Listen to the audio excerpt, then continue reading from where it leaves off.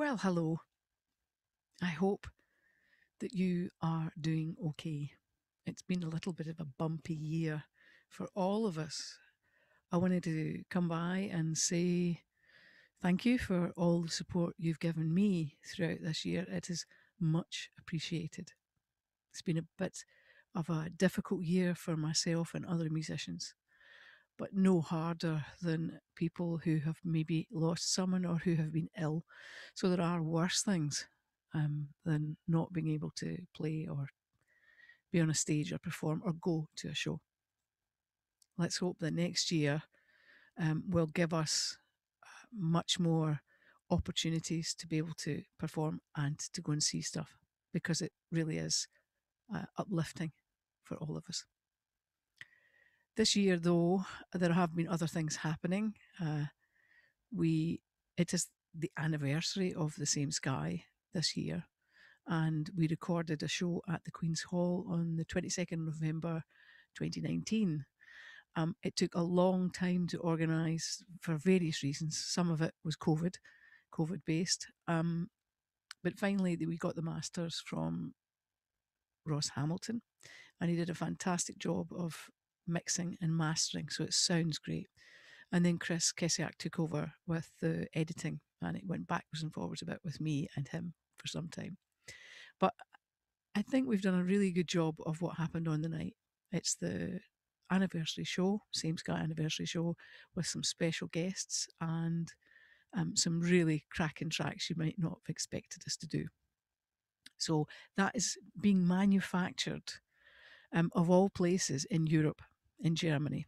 So we may well get caught up with another delay in getting the product to us, which is due in the UK on originally it was due on I think it's the 12th of January, which would have meant I would have sent it out almost immediately. But again, I won't promise it until it's in my hands. In the meantime, we did do a trailer, which you can see on social media. It's never not going to. That's probably a good example of the excitement of the night. The other thing that was going on underneath this year was uh, I had a portrait painted by the great artist based in London, Roxana Halls. And she approached me and asked to do my portrait. And I was like, oh, little old me. Oh, okay. I've not really had a proper painting by a proper artist before. So it was a real honour to go to her studio and for her to work on my portrait. I actually didn't see it until September this year, although it was finished long before that. And one of the curators from the Scottish galleries um, came and saw it, Imogen Gibbons, and loved it. And the whole process is quite complicated. They have lots of discussion and meetings about what they want to acquire for the nation. And the the horse portrait became one of the acquisitions. And it was very hard to keep it under my hat, I can tell you, because you can tell I like to tell everybody good news. So I managed to not tell many people at all, just those who were close to me.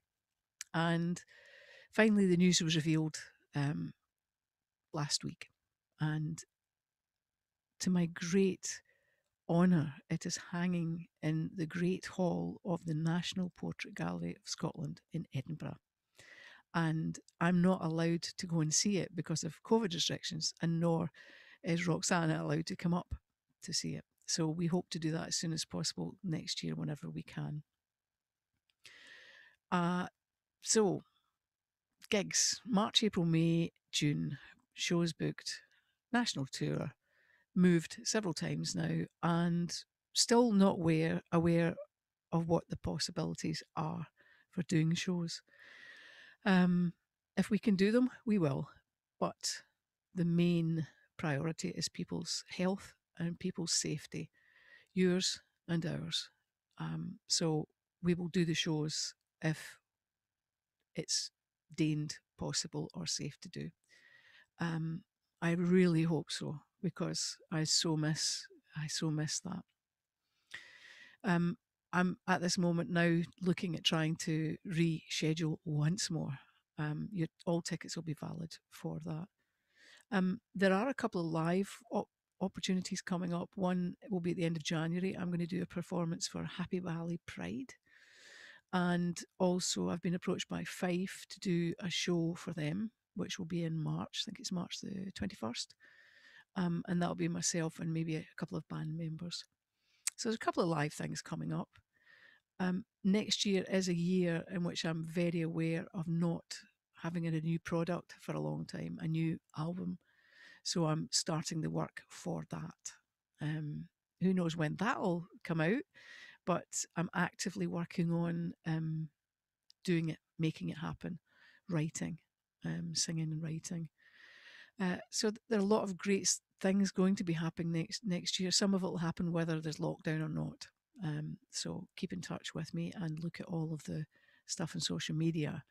I am sitting in for Ian Anderson, the Ian Anderson show on BBC Radio Scotland, and I've done a few shows. I've got a few more shows still to go. The next show is the 27th, and the one after that is the 28th.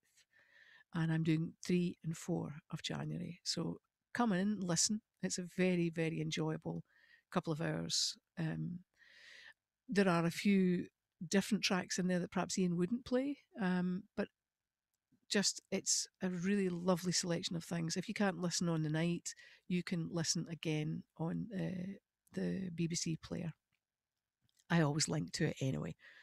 So I won't see you this side of Christmas, but I'll be just over on the 27th, 28th doing Ian Anderson show. But in the meantime, sending you lots of love from me, and I hope you're safe, and I hope you have a really, really enjoyable time. Whoever you choose to spend it with, or however you choose to spend it, I hope it's warm and full of love. And I will see you next year. Take care of yourselves.